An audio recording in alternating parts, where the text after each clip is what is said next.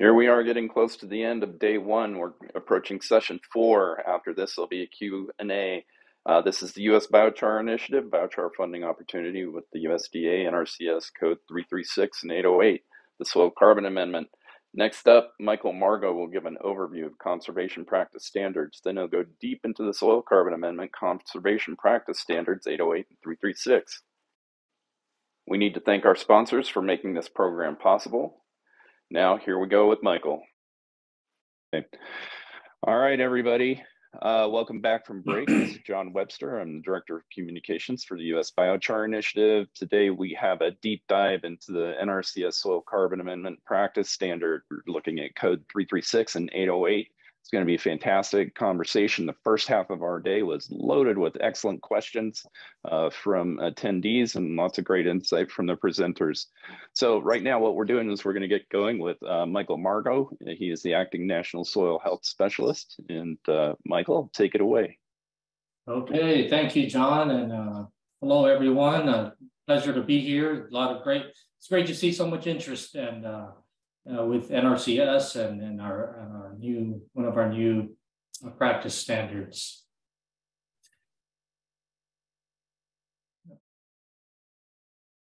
Okay, I'm going to start off first 2 or 3 slides, just a little bit about the Soil Health Division. I've been acting as a National Soil Health Specialist since last July. So we support the NRCS mission by providing the best available soil health science, technology training, guidance, and technical resources to NRCS employees, customers, and partners in order to improve the health and function of our nation's living and life-giving soil.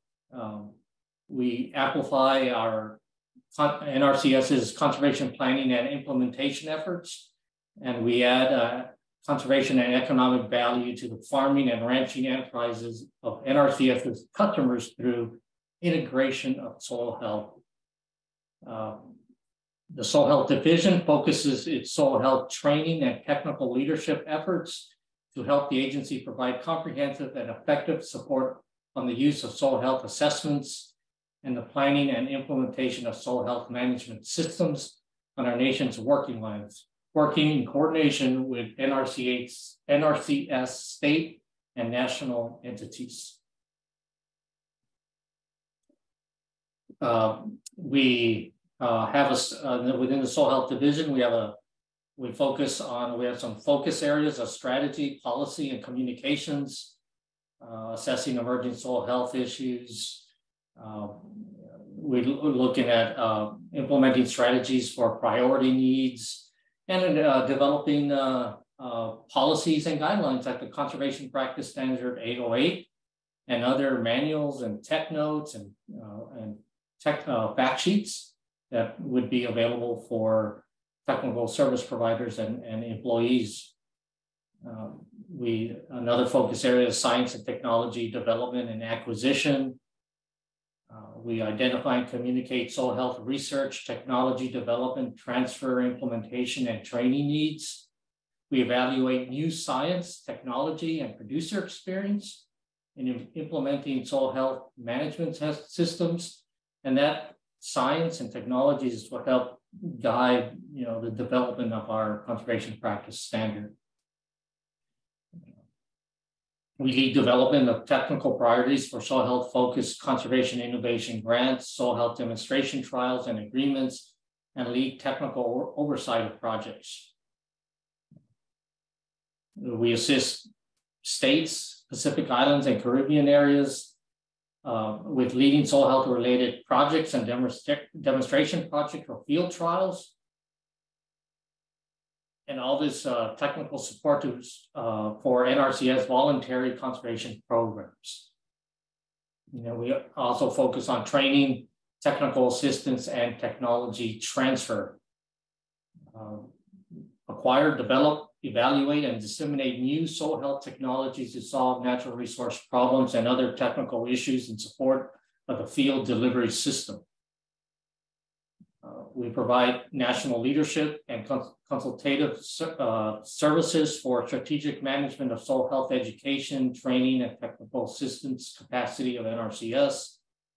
and capacity building to the states and Pacific Islands and Caribbean areas to facilitate effective field office and partner use of soil health assessments and interpretive tools for management, planning, and implementation of soil health management systems. And within the soil health division, we have 14 regional soil health specialists that provide support to the states. And it's divided into the west and to the east. We have team leaders. We also have an urban focus area. The big bullseyes across are kind of our urban focus areas within the United States. We have an indigenous practices team, and there's the regional soil health specialists. Each regional soil health specialist provides support for a certain number of states within their area of responsibility. I'm based out of national headquarters with Amanda Branham, our director, and other support staff scattered throughout the country. Okay, so now with that, I'm going to go into definition of a practice standard, and it's a structural vegetative measure or management activity used to protect or reduce the degradation of soil, water, air, plant, animal, and energy resources. Matt has expanded and has talked about the resource concerns related to soil, water, air, and plant, animal, energy resources. We delivers technology based on allowable criteria to adapt the technology to the site. And there's approximately 164 current practices in our National Handbook of Conservation Practices. There's some supporting materials that for states is some implementation requirements and the payment scenarios that we've been talking about that are associated with each practice standard. As Matt mentioned earlier, this year, you'll see two identities, same name, Soil Carbon Amendment, 808. The number 808 was assigned to the interim practice, which was created in 2018 for evaluation. That's basically how all new standards, permanent standards, pretty much are born. Basically, they are created based on a need. States, there's a few states that sponsor it for evaluation and refinement. So between 2018 and here up until recently, last year, there was a lot of internal reviews and comments, over 550. And when those were incorporated into an updated standard, it was sent out to the Federal Register last year, where we received over 500 comments on the standard. And many great input and information from USBI, US Composting Council, and among many others. And all that information and scientific research and was all used for the development of this standard. And I definitely won't take credit for this development. This has been ongoing since 2018, and many of my predecessors, Brendan Smith, Rachel Seaman Varner, and many others who were working on these standards and at the time, got it to where it is now. And so the 336 I did want to mention is the code for the permanent standard soil carbon amendment. It incorporates all the comments and reviews that were based out of the 808. So for this fiscal year 23, there are two standards available.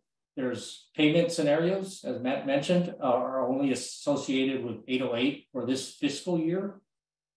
And for fiscal year 24, the payment scenarios will be reevaluated, adjusted, and attached to 336.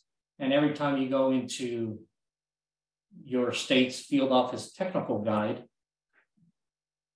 you'll see only Soil Carbon Amendment 336 if they have adopted.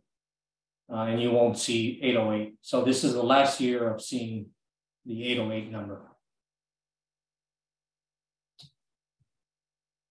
I know there's a lot of questions on related to which states have adopted the standard, and this year states, because 808 is that standard, there's only 808 payment scenarios, so states for fiscal year 23 are still adopting 808. But when this 808 and 336 is first released, the final standard was released in November 2022.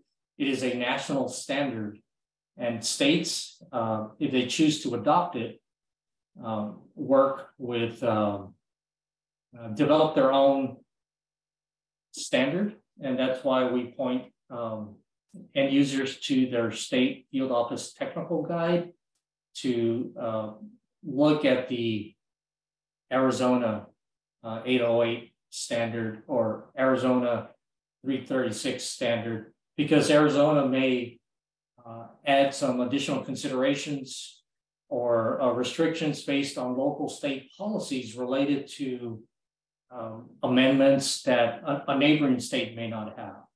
So they use the national standard to kind of modify slightly, and there are restrictions. It can be changed drastically or anything, but it can be slightly more restrictive based on local policies that and requirements that they need to adhere to. We have 28 states as of right now that have adopted the 808 standard. And I also mentioned that there are 10, I mentioned earlier that there are 10 payment scenarios associated with the Soil Carbon Amendment 808. Some are compost only, and in the mix of biochar and compost at different percentages. There's some payment scenarios for small areas, focused in the urban settings, but not all the states may choose not to adopt all payment scenarios. Some states do, and other states may just be focused on just biochar or just the biochar compost mixes. And so what do you do if your state is not listed here and you're a producer, a farmer, a rancher that's interested? As Matt mentioned, that shouldn't discourage you from still applying and contacting your local field office, because the demand at the local level will drive the incentive for the state to adopt. There's a process for that states need to overcome if they are not listed here, and there is an application that has come in that is looking for the adoption of looking for the application of Soil Carbon Amendment. But there are state technical advisory committees. The state conservationist is the chair of state technical advisory committees, and various states have meet at various times, whether some states meet quarterly, and state state technical advisory committees sometimes have a representative of a farmer or rancher organization having a seat on that committee. And if you're a member of that organization, that's a good opportunity to voice your interest in this new standard in the state, that it's something we would like to implement. Reaching out to reaching out to your state conservation is also another method of requesting to serve on the state technical advisory committee. And if you first can go to our NRCS website that we have shared in various slides. You can navigate to your state contact. Okay, and so going back to the actual practice standard itself, it has different sections: definition, purposes, conditions where the practice applies, just some general criteria, some additional criteria that may be specific for certain aspects, considerations, plans and specifications, and operation and maintenance. So I'll go through all these different sections for 336. So definition starts off with the definition: application of carbon-based amendments derived from plant materials or treated animal byproducts. And the purpose. It's use this practice to accomplish one or more of the following purposes: improve or maintain soil organic matter, sequester carbon and enhance soil carbon stocks, improve soil aggregate stability, and improve habitat for soil organisms. These purposes are tied to your our resource concerns. I briefly mentioned there was a question about range. This practice applies to areas of crop, pasture, range, forest, associated agricultural lands, developed land. Urban land is a modifier within developed land, which is small areas, and farmstead, where organic carbon amendment applications will improve soil conditions. Okay, then it starts off, and I'm just going down from the top of the standard down through it. The general criteria, which is applicable to all purposes. We want to plan and design and implement carbon amendment applications in compliance with all federal, state, and local laws and regulations. The owner or operator is responsible for securing all required permits or approvals and for applying the amendment in accordance with such laws and regulations. Evaluate, and is an important point I want to talk about, expand upon, is evaluating the site using appropriate planning criteria, assessment tools, or evaluation activities for the intended land use to determine where soil carbon amendment will achieve the intended purposes. And my next slide touches upon some things that Matt mentioned about evaluating resource concerns and testing, evaluating the site before applying any soil amendment.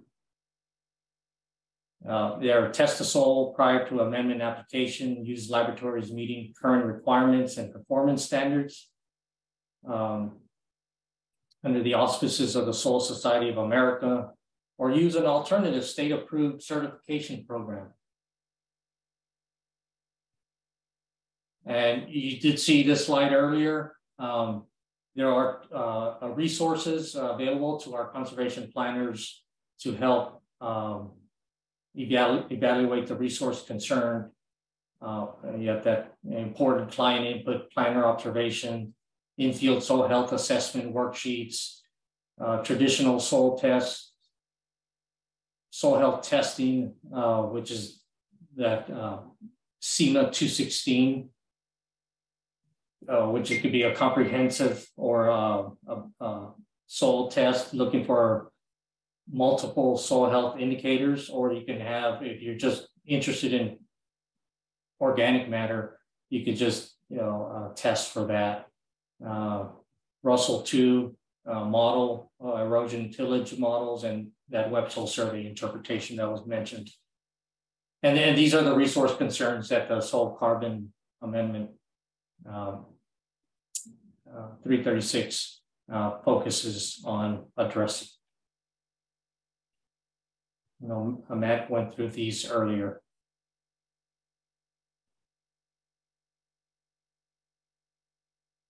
Okay, we're still under the considerations.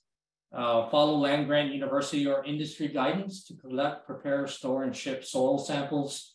This is continuation of when you're grabbing the samples to test of the soil.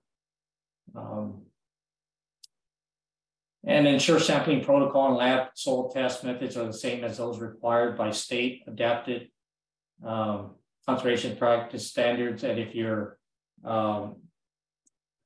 implementing this standard alongside Nutrient Management Code 590 and other conservation practice standard, there are some soil test methods required there as well. And at a minimum, we want you to look at the soil pH, the soil texture, soil organic matter or soil organic carbon, extractable phosphorus, potassium, calcium, sulfur, and magnesium. Your CEC, you also want to be looking at other properties you may want to test for based on local conditions, your bulk density, aggregate stability, available water holding capacity, and some of the other elements. And this is some additional criteria for all amendments. Prior to application, document the physical and chemical analysis, the composition and properties of amendment per amendment category near the time of application. Current amendment analysis documentation shall be provided by the party that produces the amendment. So it's important the planner and the producer is applying the amendment, but we need to know all the chemical properties to match up with to meet the objectives of addressing the resource concerns based on what your original soil test of your site is telling you. You know, do you have a low pH? Do you have you want to make sure you're selecting whether it's biochar with a certain from a certain feedstock, or you want to make sure you're inoculating it with compost or other amendments to address any nutrient needs, and you want to make sure that it is part of a comprehensive nutrient management plan as well. You want to apply carbon amendments with minimal disturbance at a rate and time that will achieve the intended purpose. I know tomorrow we'll be discussing a lot on application rates and methodologies, and so look forward to that. Evaluating the landscape soil properties. Evaluate the landscape soil properties, amendment composition, plant nutrient needs, and application rate to see if Nutrient Management Code 590 is needed to address nutrient-related resource concerns.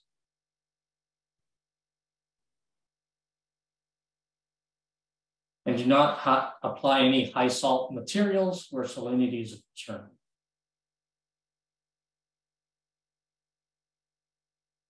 And then we have some conditions where we do not want to apply amendments, any amendments produced from crop residues that would otherwise provide soil protection and improve soil health, or from woody residue that is necessary to sustain forest health and support wildlife habitat, as referenced in Forest Stand Improvement Code 666. During high wind events, where soil, site, climate, or conditions pose a significant risk due to slope, runoff potential, rainfall, irrigation intensity, or other factors, to areas where negative impacts of nutrient cycling may occur, that any amendments that may contain undesirable plant propagules or seeds. And the next bullet, where changes to the plant community could be undesirable or unknown. For example, changing a native or an established desired community. And this is focused on rangeland settings, native rangelands where you have native established native vegetation, and you will be applying, you're considering applying, be it compost or a biochar or any other amendment that may impact where the impact to the native plant community may be unknown or undesirable. When nutrients in the amendment will not directly be used, for example, nutrient-rich amendments, applications to fallow lands or fields without existing or planned vegetative cover. Do not apply amendments such as raw manure or biosolids. When applying soil amendments such as raw manure and biosolids, refer to NRCS Conservation Practice Standard Nutrient Management Code 590, which has considerations for raw manure and biosolids.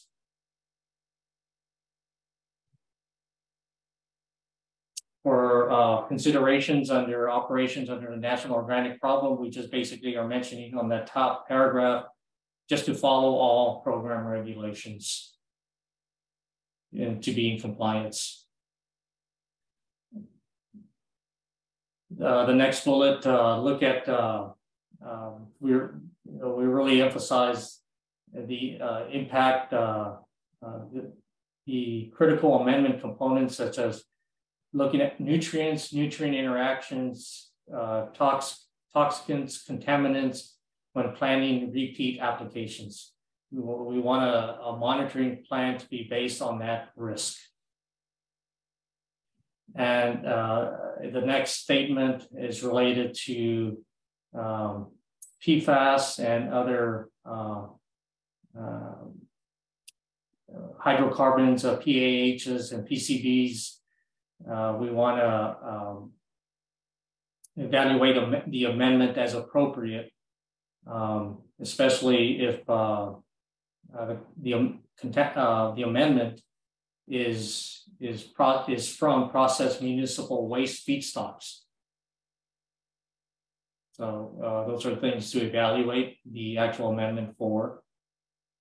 We do have report values for all parameters listed in table 1. Table 1 is listed in the standard. We do want a report on the pH, the type of feedstock, the EC, the moisture content, and heavy metals. There are thresholds from arsenic down to zinc there at the bottom. There are thresholds that that the amendment needs to fall within.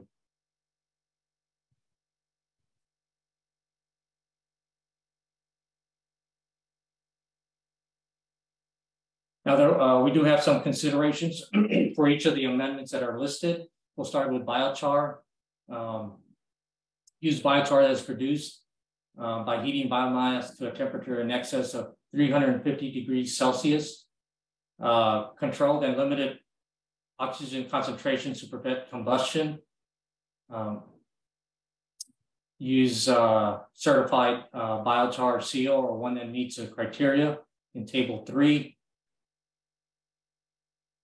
As determined by the methods in the IBI standards.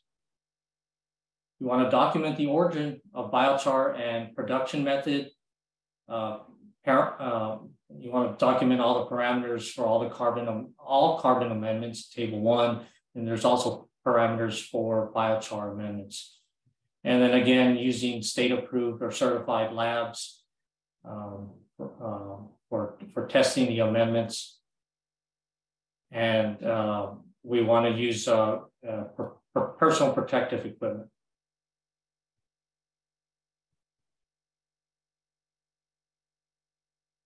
We have some specific parameters specific for biochar. We want to report the total ash, liming equivalent.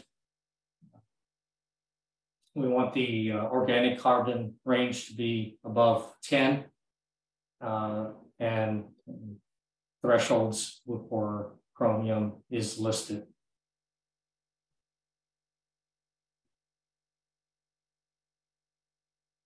We do have some parameters also, or conditions, I should say, for compost.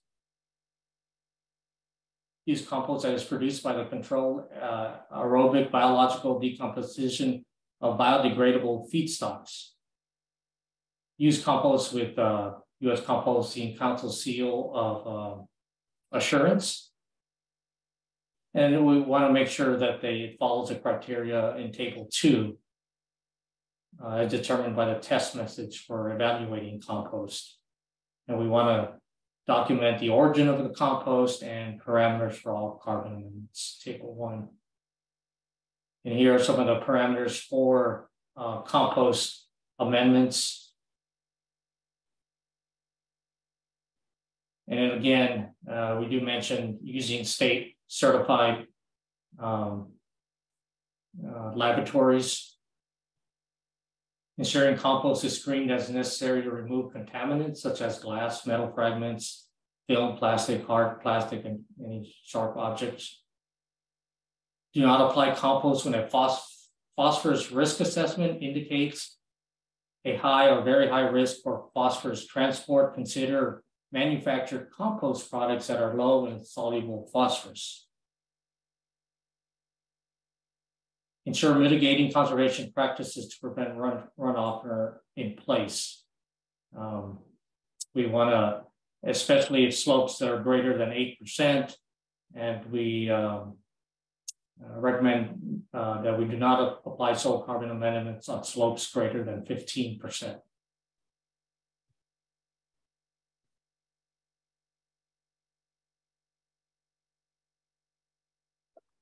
We want to some general considerations for all amendments. We want to add mature stable compost that will increase soil biological activity and diversify to enhance root health and promote resistance to pathogenic organisms. Apply a low hydrogen to organic carbon biochar to maximize your carbon sequestration.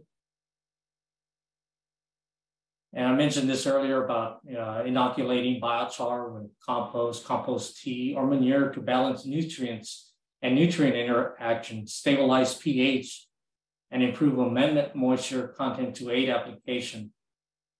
And then we do mention about the Nutrient Management Code 590 is needed, which is a nutrient management plan to address nutrient-related resource concerns.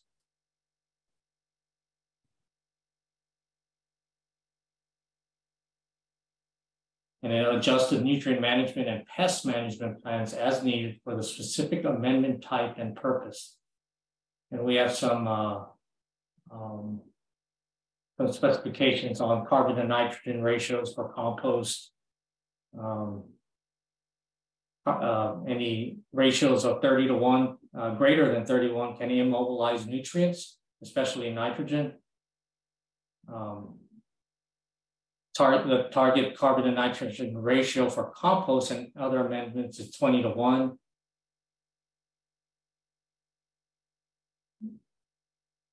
Carbon nitrogen ratios below 15 to 1 are likely to mineralize nitrogen and should be used at a time when plant nitrogen demand will prevent nitrogen loss. And also it's noted that biochar with high absorptive capacity can reduce the effectiveness of some pesticides. And here are just some considerations about exhaust and emissions for the applicators, about diesel engines on your farm equipment. Consider life cycle analysis of the amendment that evaluates the feedstock source, processing and transportation impacts on carbon and greenhouse gas counting. We have some tools available to our conservation planners to estimate changes in carbon and greenhouse gas emissions of planned practices, the Comet Farm and Comet Planner tool. On cropland, soil organic carbon is related to the volume of soil disturbed, intensity of the disturbance, soil moisture content, and soil temperature at the time of disturbance. make this practice most effective at increasing soil organic carbon stocks, improving soil health, and reducing carbon loss. Perform any deep soil disturbance, such as ripping, subsoiling, or fertilizer injection, so that the vertical slot created by the implement is closed at the surface. And there's some other note about soil disturbance at a time when exposed soil carbon is less likely to be oxidized and lost. Example, when soil temperatures are below 50, or when soil is not excessively wet or excessively dry. And towards the end of the standard, we have plans and specifications.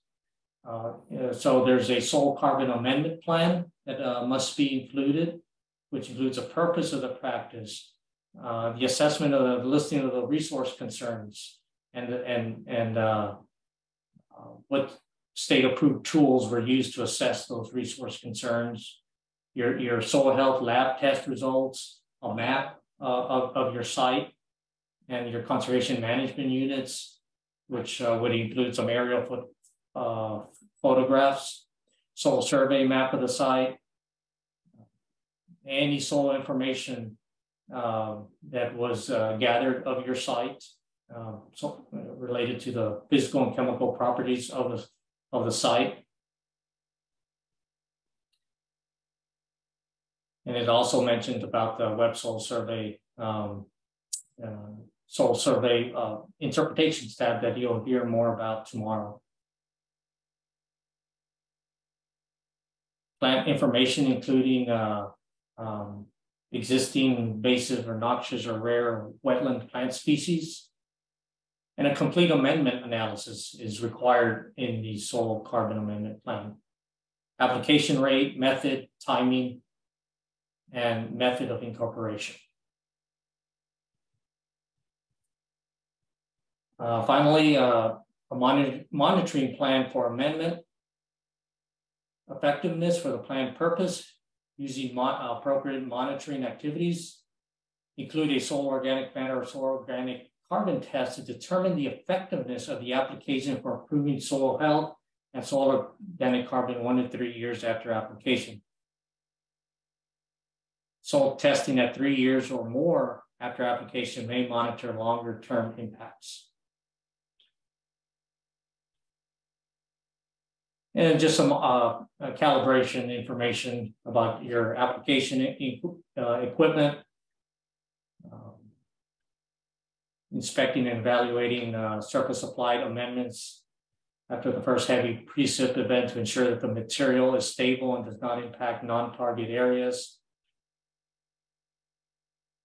And evaluate the effectiveness of the amendment, application, amount of cover provided, durability, and adjust future management or type of amendment to better meet the intended purpose.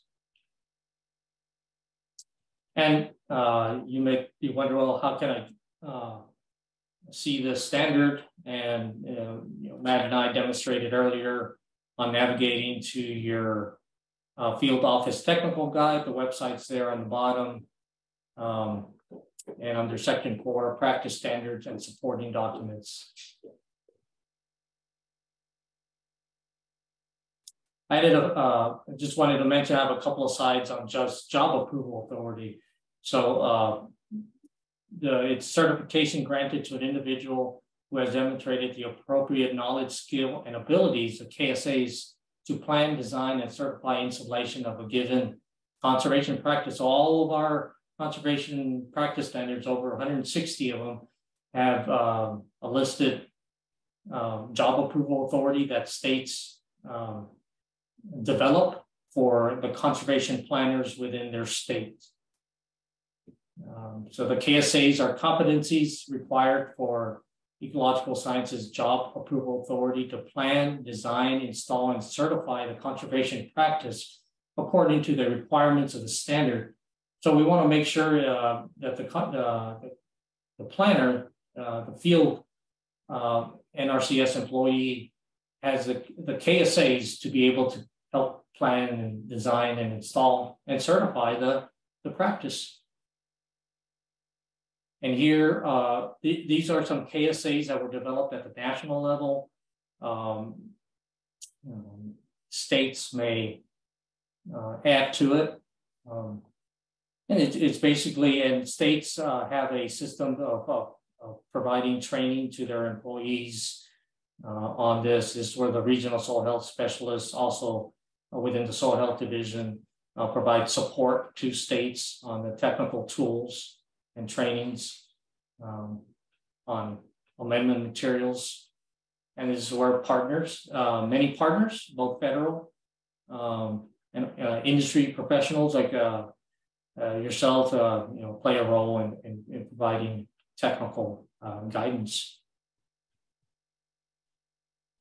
And the last couple of slides that I have is we have a national biochar agreement. Kristen Tripp will be talking about that with ARS. Well, some of the work that she's doing related to this agreement tomorrow. It's an agreement that provides training and outreach material targeted to farmers, producers, technical service providers, conservation planners, and biochar producers, manufacturers. Purpose is to educate biochar producers about the regional market, performance characteristics of biochar, and value of biochar products, and provide NRCS materials to train planners, including videos, webinars, and fact sheets to implement our EQIP practices related to including Soil Carbon Amendment 336. And that agreement works with many partners to provide the tools and calculators for potential biochar users to help us select appropriate biochar product to meet appropriate goals, calculate appropriate amendment rates, estimate financial costs and benefits of biochar amendment, and estimate greenhouse gas and carbon sequestration benefits from biochar application. Coordinate training and outreach to biochar producers to increase the representation of commercially available biochars within the biochar atlas. And John, that is my last slide. Just we do have our non-discrimination statement, the end of our slide. I know I covered a lot there on the particulars of the standard. You sure did. And the good news is we have a lot of questions. We have a lot of questions for you. Let's see, where should I start? I think there's some confusion over the addition of biochar to manure management practices, whether or not that's something that'll be allowed. Let's say somebody wants to put it in their manure lagoon and to control odors and capture the nutrients and then compost it and apply it to their soils. How will that work for them? Yeah, I mean, let's see, yeah, I mean, it can be used to control odors, but let's see, I mean, we do, if it's identified, the standard will pay for the application of either compost only, biochar only, or a mix of the two to meet your objectives. And the objectives need to be addressing identified resource concerns. Now, if the local planner field office identifies that situation that you just described, don't know all the details, but if there is a resource concern and that this standard can help address, then the standard supports paying for the material and the installation. Okay. But yeah, and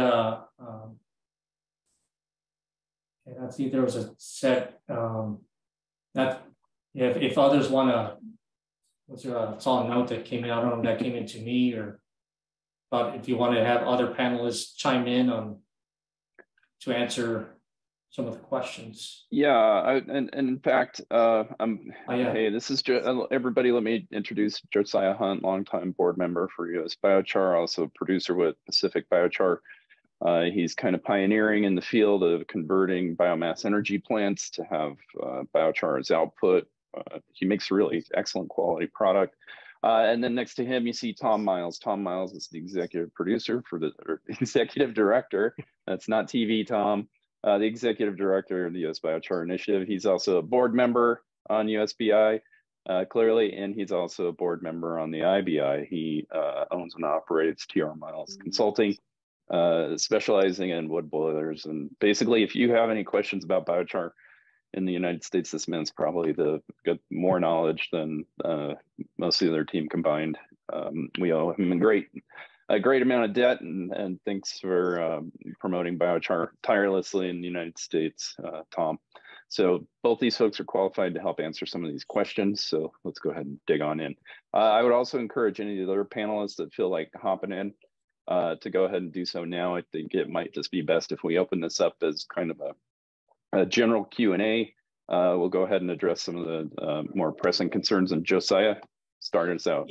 Yeah, I just wanted to go back to that last question, Michael, which I think is a really good one because it kind of opens the door to some other things. So the producer was asking, or the farmer was asking here, if they can use the biochar to help with their manure management. Can you hear me okay?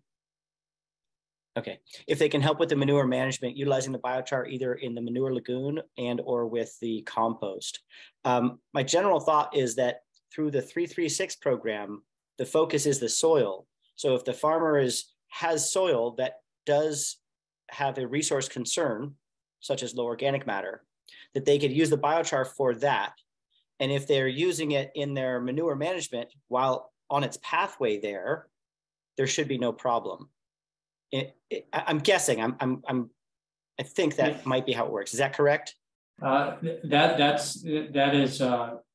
sounds correct. You're using the soil carbon amendment for your soil, and the manure management can be supported by 590 nutrient management plan standard, which lists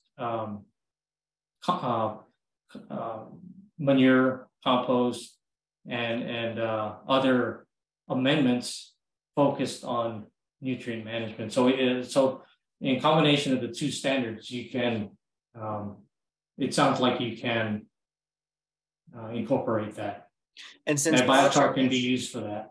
Yeah, and since biochar storage, if you've got large acreage, you have to get a lot of biochar landed on your site and eventually out in the field. Storing it in combination with manure and compost can actually help address some of the storage concerns, as well as if you're putting it in the early stage compost, can help improve some of the composting process and odor management and such. So it does seem like this could be a really important utilization pathway for a lot of folks. So I just want to kind of highlight that just a little bit and confirm. So thank you for that. Yeah, we did have a question if compost tea is an allowable amendment under 336.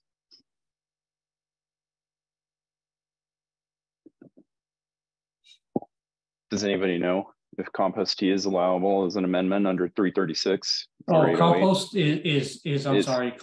compost is allowable. Tea. Oh no, they're asking about compost tea. Yeah, there are a lot of high-end compost tea providers these days that I focus on biology. Yeah, compost tea is not one of the identified amendments listed within the standard. We do encourage inoculating biochar with compost tea to meet nutrient management goals. And Michael, I see a question here from Kabir with the USDA NRCS asking why the biochar payment in cubic yards and compost in ton per acre. Yeah, We did touch on that a bit earlier. right. We provide some. I think it's based on what the sources. Let's see, the majority of the sources used to contract the biochar component were in cubic yards. Okay. And so in developing the payment rates for the FY23, the sources were in cubic yards. Now that's this, like I had mentioned earlier, that these scenarios can be evaluated. Units can be changed during the next cycle. Okay. That doesn't seem to be working, or there's too many challenges. But Okay. Thank you for that. Yeah. I have a question I want to follow up on that somebody asked. Why a 15% slope restriction? Is it absolute? It sounds like they live in the Appalachians, and that will rule out a lot of the pasture land there. Is that something that the local NRCS agent should be able to resolve? Oh, on the slope? On the slope restriction, yeah. I think for measure there is mentioned from 8 to 15%, just as long as there's some measures to mitigate runoff are in place. But right now, the national standard basically limits slopes beyond 15%. Okay.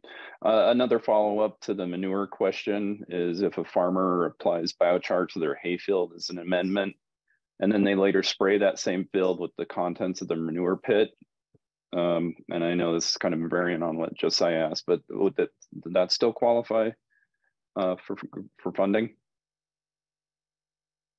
Well, if the amendment was, yeah, I mean, if the amendment could have been contracted, and then that was part of the plan to apply the compost or biochar in the field, that the planner would have to go to the field and certify that indeed has happened per the contract. I don't know if, Matt, if you want to go into any of the kind of the contracting or the planning specs. It's basically what is done if adding manure after the amendment, if that's allowable.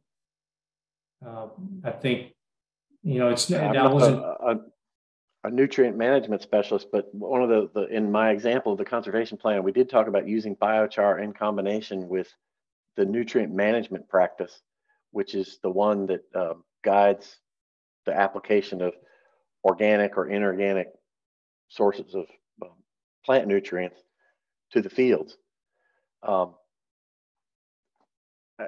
think they could be incorporated, but I think there would be some kind of expert level assistance offered to understand the influence of the biochar incorporation on the nutrient cycle.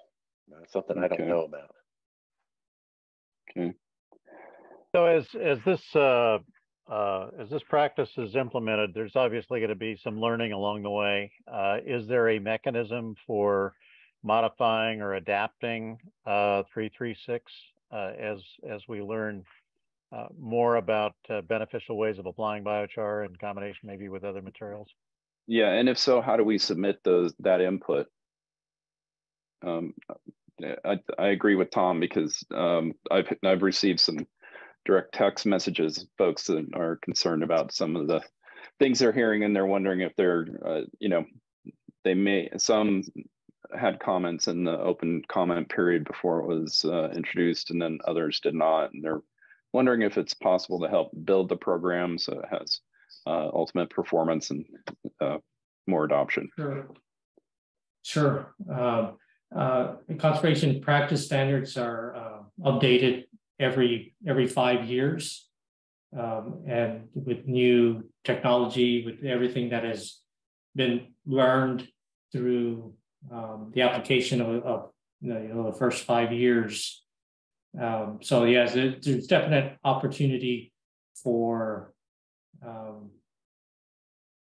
updates to the standard, and any updates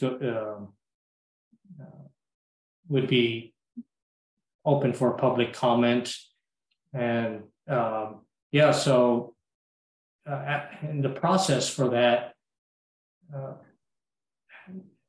we would be, working with your, states have a mechanism in place to communicate with the Soil Health Division and ultimately the National Discipline Lead, whether it's if I'm in this position at the time or someone else, state soil health point of contacts funnel that information on basically what is working, what is not working within any soil health practices to their regional soil health specialist, which funnels that up to the National Discipline Lead, who's ultimately responsible for updating the standard.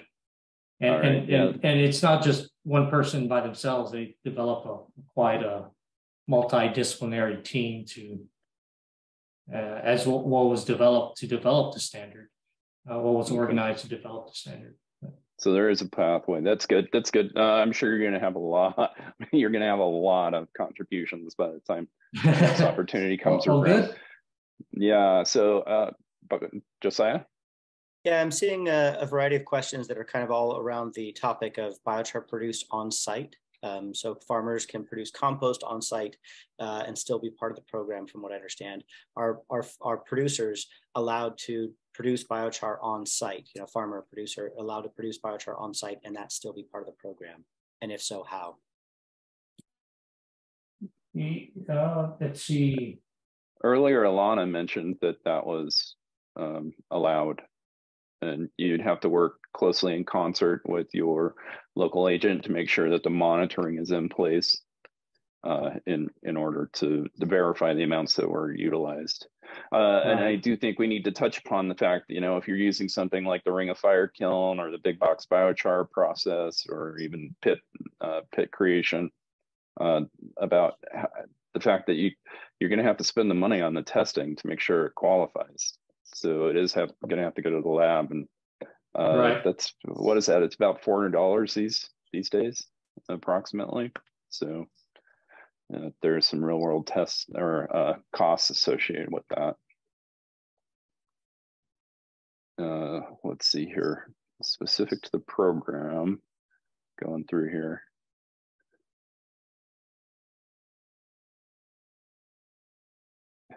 Well, there are a lot of questions in here about manure management. It's I'd like to take an opportunity to bring up a question that I've got from, we work with providing biochar to farmers that have been applying to the 808 interim practice, based here in California. And so I know it's different state by state. And so this is a question about, how some of those differences occur. In California, with our clients, there's been a lot of focus on the allowable money per acre, not based on per yard, but the allowable funds through the 808 program on a per acre basis. And that's been consistent with the multiple clients that we've spoken with. And so what you guys have presented today, and in reading the practice standard, I don't see anything that supports that. And I've also gone through, while we're looking today and look through the field guide, the field office technical guides, and I couldn't find that specification on a per acre. So I'm wondering where you think this might come from, and how we could find more information about that. Okay, yeah, I can. So on the payment scenarios, and Matt could fill in too. There's a typical scenario, and many of those typical scenarios are on a 1 acre basis, and there's a price of biochar and or compost that would be supported for that typical scenario. But that's for the cost of 1 acre. During the contracting phase. The unit may be the area of interest or your application. It may be 2 or 3 acres or 5 acres. Well, at the contracting phase, when you're under contract, that price is used on that 5 acres.